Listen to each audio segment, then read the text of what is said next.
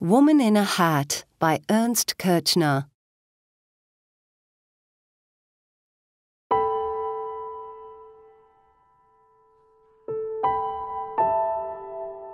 Ernst Kirchner was a prominent German expressionist painter and printmaker.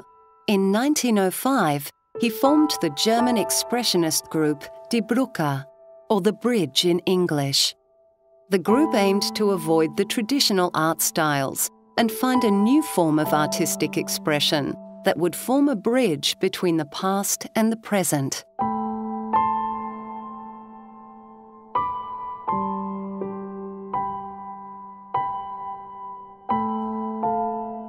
The figure was central to Kirchner's art, with the background usually being his studio. He captured models posing in a way that captured movement and energy of the human body. Woman in a Hat captures a woman in a moment with her arms up and hands leaning against her face with her eyes closed.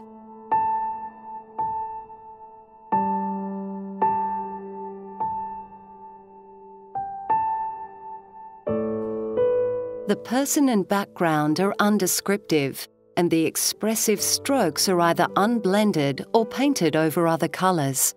Kirchner uses basic shapes of triangles and circles to construct the woman. He uses 3 colors of pastel pink, mustard yellow, and a dark purple, which complement each other, making the work feel vibrant and lively.